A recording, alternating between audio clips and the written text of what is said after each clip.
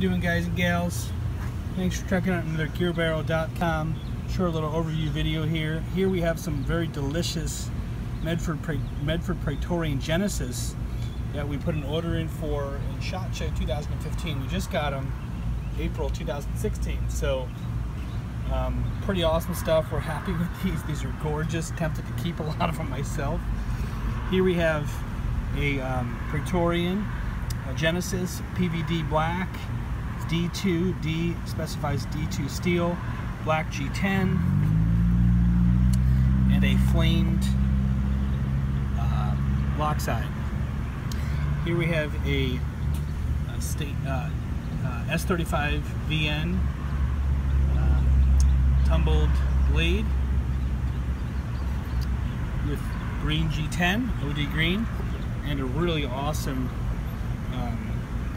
anodizing on the back side. There's lots of colors going on in here. You have, as I'm looking at this, I see yellows, greens, blues, purples, maroons, orange, reds, yellows. I mean, just a gorgeous, gorgeous blade. Beautiful grind work on here.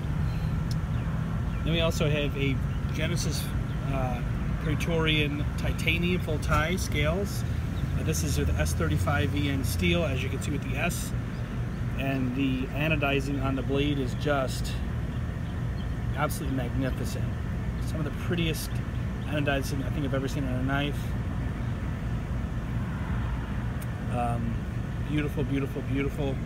Kind of like a rainbow anodizing, tons of color, reds all the way. You got like reds and pinks over here, kind of goes up to yellows, greens, blues, purples. I mean, just beautiful. So snag these while you can, guys. So once again, the stonewashed, or rather I should say the tumbled, or S35Vn, the PVD coated is D2, and get them at GearBarrel.com. Also, wanted to kind of show you this size comparison between the regular Praetorian and the Genesis, right?